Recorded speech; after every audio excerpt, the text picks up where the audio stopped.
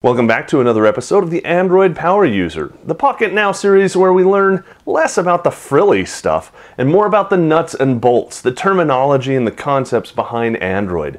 We learn the stuff that helps us understand all of the other cool frilly things that you might read elsewhere and why they work the way they do.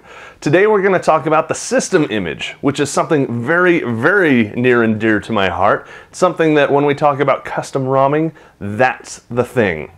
Let's get right to it.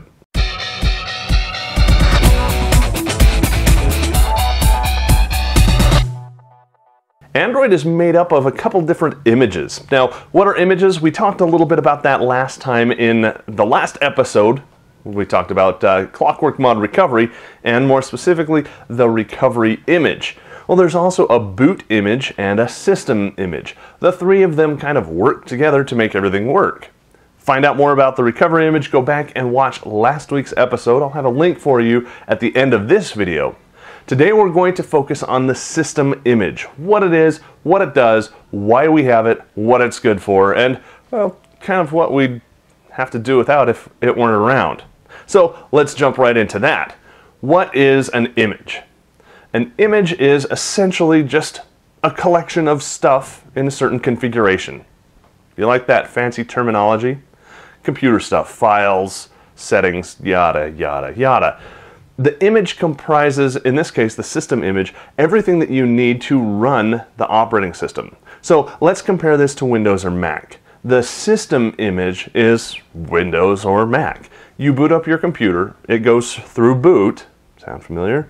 Once it's booted up, it boots into that system image. Then you have Windows, you have your kernel, you have your programs, you have your wallpaper, you have everything that you've configured. On Mac, it's the same thing. On Linux, it's the same thing, and well, since Android is essentially Linux, there you go. When you boot your Android up, you're booting into the system image. That's where all of your settings are.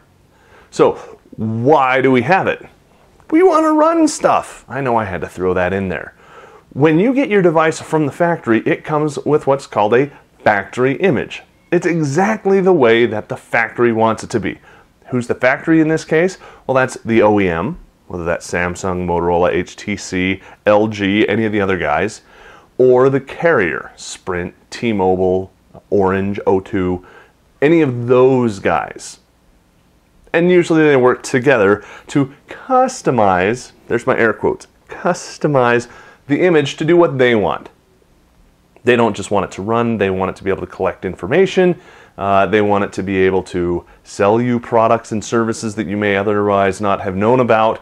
We call that bloatware over here at Pocketnow.com, and it's the bane of our lives. We don't like it, we like to remove it, and hey, since we're Android power users and we know how all this stuff fits together, we can do that. So, since all of that is built and kind of cooked into the system image, can we get in there and remove stuff and change stuff? Not easily, unfortunately.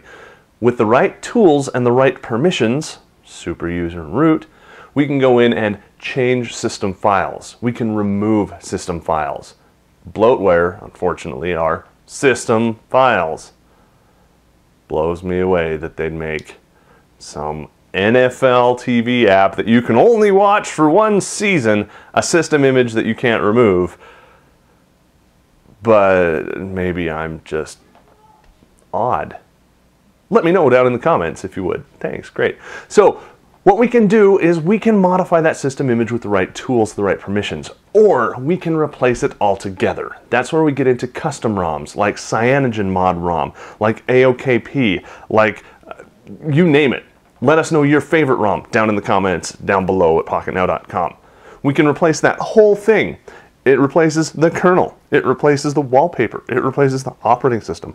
It has more bloatware or less bloatware. It has some apps that you need and some apps that you might not.